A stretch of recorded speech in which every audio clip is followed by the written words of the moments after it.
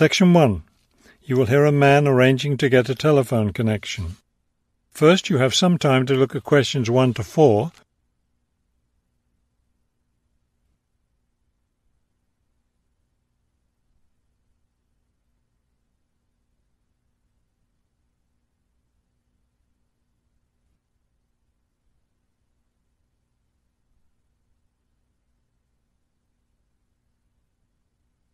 Now we shall begin.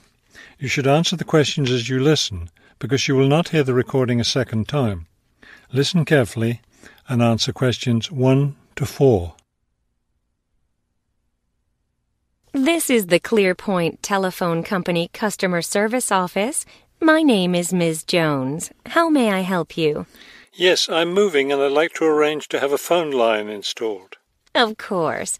Let me get some information from you first. May I have your name, please? It's Kramer, Harold Kramer. And would you spell your last name for me, please? Kramer.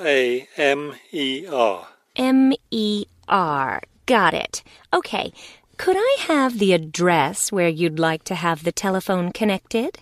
That would be number 58, Fulton Avenue, apartment 12. Is that a business or a residence? A residence. It's my new home address. Then the type of phone service you want is residential, not business? Yes, it's for my home. All right, fine. Now, let me get your employment information.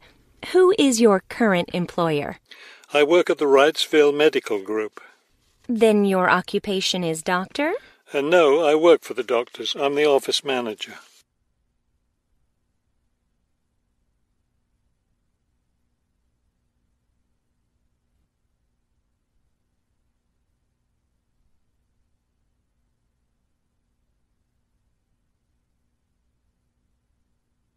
Now listen and answer questions 5 to 10. Okay, and could I have your work phone number?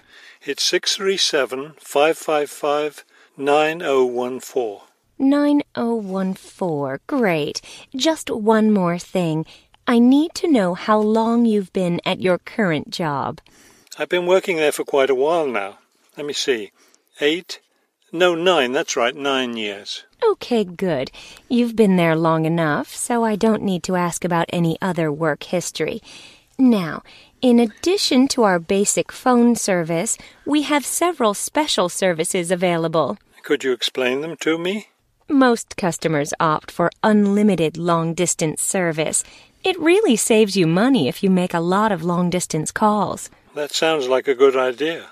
Then I'll put you down for long-distance service. Another popular service is voicemail. Voicemail takes all your messages electronically, and all it takes is one simple phone call to retrieve them. Voicemail. No, I don't think so. I have an answering machine to take my messages. It's old, but it still works fine. We also provide internet service if you're interested in that. I am. Please put me down for internet as well as phone service. Right. Okay, I think we're almost finished. I just need to schedule a time for the technician to go to your apartment and do the installation. Let me see. What about next Tuesday? Would that work for you? No, not Tuesday. I'll be at a conference all day. Wednesday would work, though. I'm afraid I won't have any technicians in your area on Wednesday. I could send someone on Friday. That would be fine. What time of day works best for you, morning or afternoon? Morning would be best. All right, then. It's on the schedule. Do you have any questions? No, I don't think so. Thank you for calling ClearPoint. That is the end of Section 1. You now have half a minute to check your answers.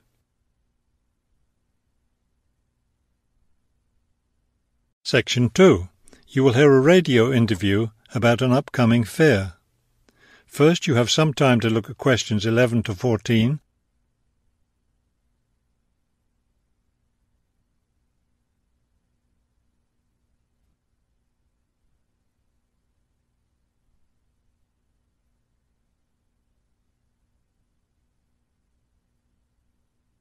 As you listen to the first part of the talk, answer questions 11 to 14. Good afternoon and welcome to City Hour, the radio show that brings you all the latest information about events in and around our city. Today we have with us Cynthia Smith, who is heading up this year's City Fair. Cynthia, would you start by giving us some of the basic information about the fair? Where will it take place this year? I'm glad you asked that question because I know most people will be expecting the fair to be at the fairgrounds as usual, but we've had to change the location this year due to some construction work. You know, they're building the new high school in that neighbourhood and they've been using the fairgrounds as a place to store construction materials. So we've moved the fair to City Park, which I think is a wonderful location. Yes, that will be a great place for the fair. I understand that the fair begins on Friday morning with a special opening event. Actually, it won't begin until that evening, but you're right about the special event. Traditionally, we've begun with a parade, but this year our opening event will be a special dance performance. And the most exciting part is that the mayor will be one of the dancers. The mayor is a woman of many talents. Cynthia, could you tell our listeners about the price of admission? What will it cost to attend the fair? We're trying to keep the price down as much as possible. A 3-day pass is just $25, or you can buy a Saturday or Sunday only pass for $15. The opening event on Friday, the dance performance, doesn't cost anything to attend, and we're hoping a lot of people will come to watch that.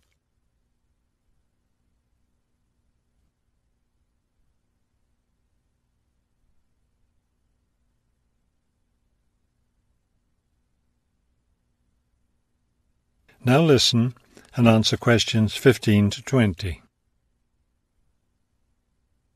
Could you tell us about some of the events planned for Saturday and Sunday, the main days of the fair? We have a lot of exciting things planned. There are a number of events especially for children, including a clown show on Saturday afternoon. On Saturday evening, we've got an event that can be enjoyed by the whole family, a concert by the lake. I'm sure that will be a popular event. Is there anything special planned for Sunday? Yes, a really fun event, and we hope a lot of people will participate. There'll be a singing contest in the afternoon. It's open to everyone at no charge. It doesn't matter whether you're an experienced singer or not. If you've always dreamed of singing on stage, this is your chance. That sounds like a lot of fun. I think it will be. I'd also like your listeners to know that besides the special events I've mentioned, there will be things taking place all weekend.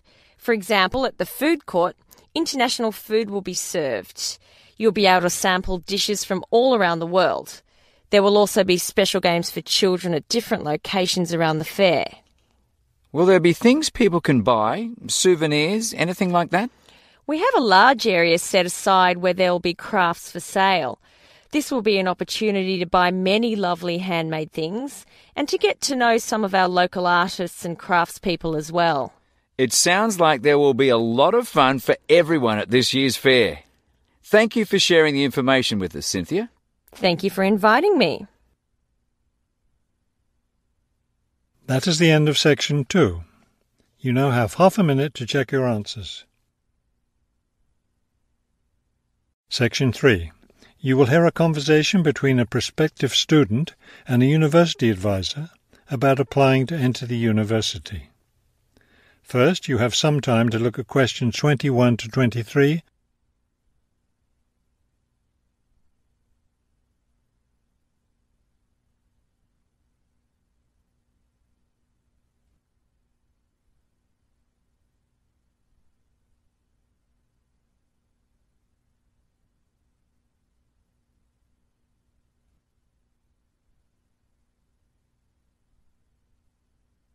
As you listen to the first part of the conversation, answer questions 21 to 23. I'm interested in entering your business administration program, and I'd like some information on how to apply. I'm a little concerned because I've been out of school for a number of years. That could actually work to your advantage. It's possible to get academic credit for work experience if that experience is related to courses in our program. I've been working in business for several years, How would I get academic credit for that? First, you'll need to read the university catalogue to see if any of the course descriptions match your specific job experience. For example, if you've worked in accounting, you may be able to get credit for an accounting course. So then what would I do? You would write a summary of your work experience, relating it to specific courses we offer. Submit that to the admissions office with a letter from your work supervisor confirming your experience.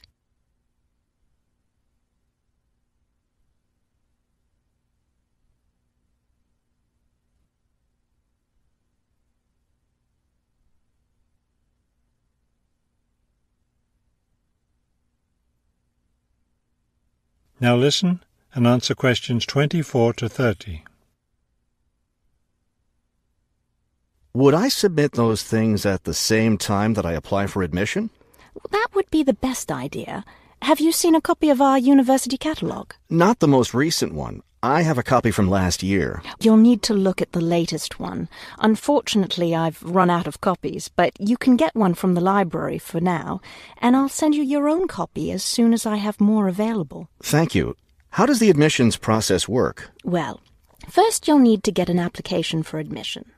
Those are available in the admissions office. The application form contains all the instructions you'll need. That sounds simple enough. Of course, you'll need to make sure you meet all the admissions requirements. How can I know what those are? We have copies of the requirements lists for all university programs here in the counselling centre. I'll give you one before you leave today.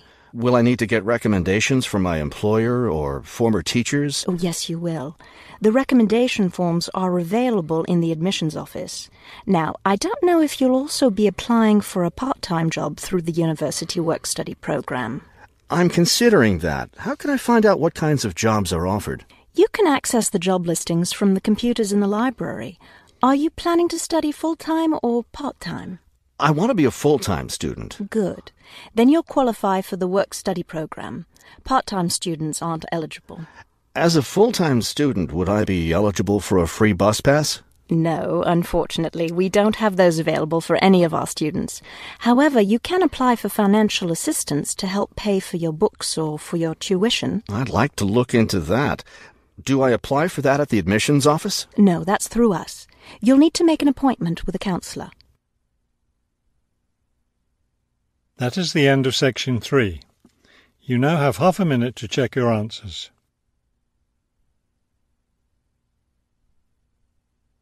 Section 4. You will hear a lecture about the black bear. First, you have some time to look at questions 31 to 35.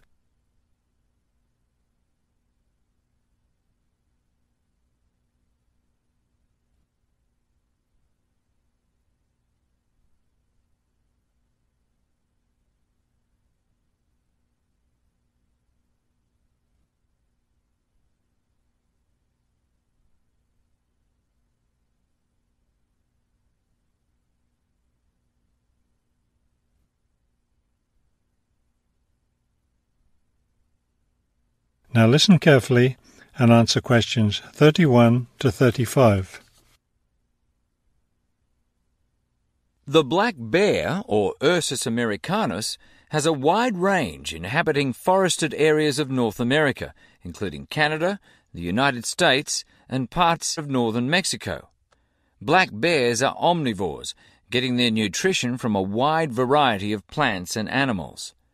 The particular foods any one bear eats depends on what's available in the area where that bear lives, as well as on the season of the year. Generally speaking, plant foods make up 90% of the bear's diet. The rest of its meals consist of animal foods, such as insects and fish. Bears have a relatively long gestation period. Mating takes place in the spring or early summer, but bear cubs aren't born until the following winter. Usually, 2 cubs are born at a time, although some litters may have as many as 5 cubs. Bear cubs are dependent on their mother and may stay with her for close to 2 years. Wild black bears can live as long as 25 years. They've lived for as long as 30 years or more in captivity.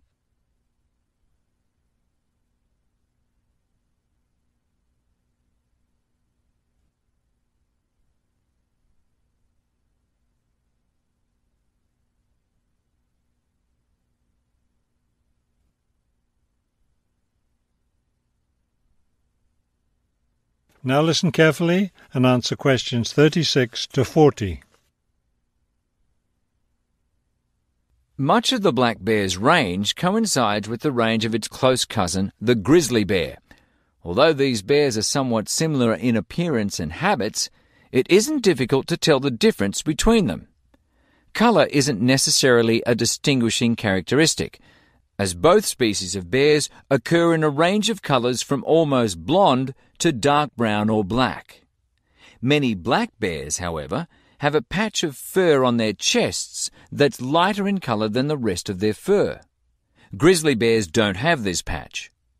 Size isn't always a distinguishing feature either, although grizzly bears are usually heavier with an average weight of 225 kilos. Black bears average 140 kilos in weight. Grizzly bears spend time digging in the ground for roots and tubers that make up part of their diet. The large muscles they need for this give them a distinct shoulder hump. This hump is absent in black bears, which don't do the same kind of digging. The shape of the face and ears is also different in each species of bear. Grizzly bears have a depression between the eyes and nose, and short, round ears. Black bears, on the other hand, have a straighter profile and longer, more pointed ears. Grizzly bears are known for their fearsome, long, sharp claws. Black bears have shorter claws, which are better suited for climbing trees. That is the end of section 4. You now have half a minute to check your answers.